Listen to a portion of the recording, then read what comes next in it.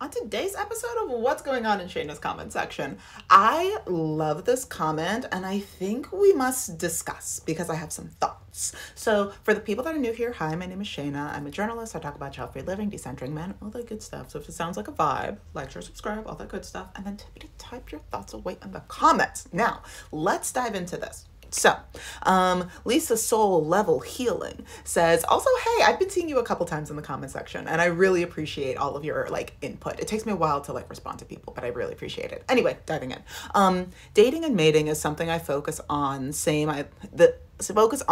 way I look for a job. Intention and strategy. But yeah, all of us made our move. Child-free, celibate, withdraw from dating overseas. I enjoy this. Personally, I also find it interesting. I have thoughts on this though, etc. We all decided already. This 4B is what most are doing already.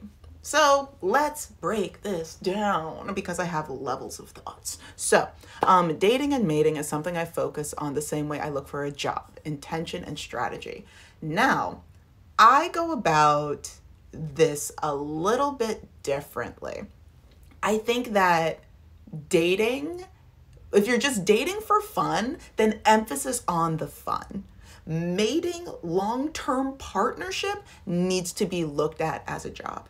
There needs to be strategy, there needs to be key points, there needs to be hard boundaries, there needs to be hard yeses and hard nos. You need to have a list of non-negotiables. Like, you really got to be going into long-term partnership, which is also mating, which is also bearing forth children, if that's something that people are still doing. I mean, I know people who are, and it's wild, but if that's something that you want to do, then you really got to be looking at your partner as a, not just a coworker, but as somebody that you want. Would you start a business with this person?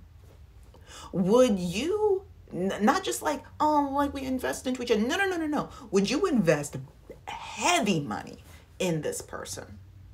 Thoughts. But let's start with the dating side, because I think that a lot of people, especially women that were raised in the church. Listen, I am recovering too, and it's hard and it's unfortunate, but there's a lot of us out there, especially Black women. So a lot of us are not taught to date. We are taught how to be wives. We are taught how to be mothers. We are taught how to raise children. We are taught how to be a Proverbs 31 woman, but we're 7 years old. We're taught we're taught about long-term relationships, like marriage, as though we're already in that marriage, but also, we're all married to Jesus. Yeah, okay.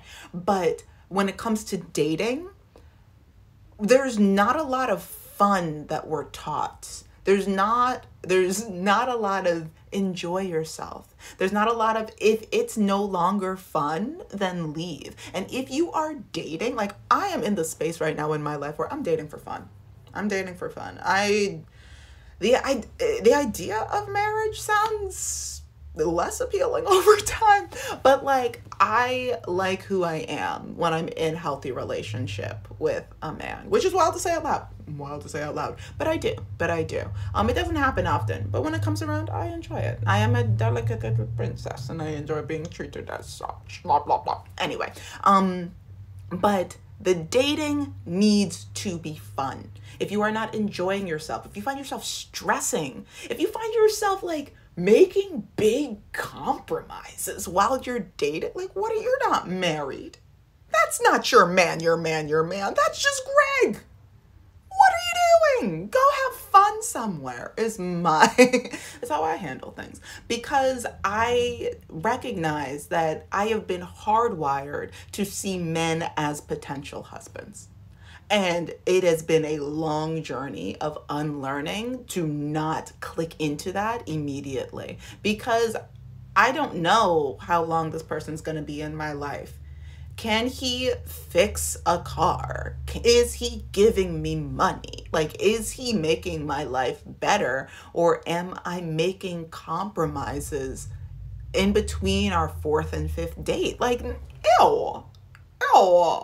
So that's my big distinction. The dating needs to be fun. Anything long-term, make your list. Make it ironclad and do not negotiate with yourself the way that sometimes women negotiate with themselves. There's not even an outside ooga in sight, but they're like, you know what, maybe I'm asking for too much.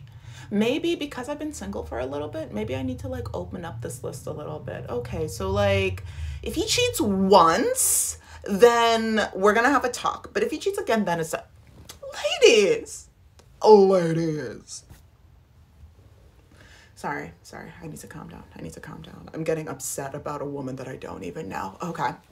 So that's my little addition to this conversation. But okay, so we're moving on. Yeah, all of us made our move. Child-free, celibate, withdraw from dating overseas. I enjoy this, etc.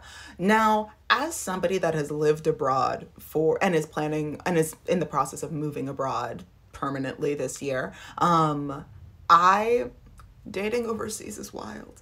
It's fun. They dress beautifully. They do the conversation tends to be a little bit more riveting. And I know that it's wild to say, but I have not had a bad experience dating in New York. I know, it's weird. It's insane when I like actually say it out loud. But at the end of the day, like what I'm used to hearing is ooga booga. When I get overseas is ooga booga. You know, it's still the same, but it's just dressed a little nicer. And dating cultures abroad is something that I think for the women that enjoy dating abroad, you know what I'm talking about when I say international dating culture is wild from like country to country. And if you're dating in like Europe or in smaller, not even just Europe because all the countries are so close together, but even across major cities in the United States, dating culture varies massively. But anyway, I bring this up to say that a lot of women can get swept away in the romanticism of certain countries. It's why so many women have, like, when they go to Europe, have fallen for a random Frenchman. And like, yeah, they're very sweet, they're very kind, they will pay for things, they treat you well, great conversationalists. But at the end of the day, they know what it is. And it's not forever. They can create a forever like capsule in time, but within their culture, they know it's not forever. When you're coming from the outside, where these kinds of things like emotional openness and soft flowery language and touch and in the United States, there's less of that. So if you're coming from like that and then hopping into this dating culture, it can throw a lot of women off. I bring this up to say, ladies, at the end of the day, an ooga's gon' booga. You know this. And now you can't say that you haven't been told. You know this. You're welcome. So with the end of this rant, of these continuous thoughts, we decided already, this 4B is what most are doing already. I am so intrigued about what is to come for the human race, the human species, because of this growing awareness of what the men are doing and us realizing that we do not have to participate if we don't want to. And I will make a video about this because Korea's in an interesting place right now. When it comes to the next generation of Koreans, it's very, very interesting. But yeah, I am curious to see if men are gonna do better. I don't know if they will. I genuinely don't know if they will. Maybe in like 2 generations or so. But yeah, I'm looking forward to seeing more women make their dating strategies. Not dating, their mating and like long-term relationship strategies. If you want to like workshop some of those strategies, share some of your non-negotiables for long-term relationships. Does not have to be like with kids. Please share them in the comments. You could inspire somebody that didn't know that they needed to add that to their list. All right, that is all for today. Like, share, subscribe, all the good stuff. And I'll talk to you later. All right, bye.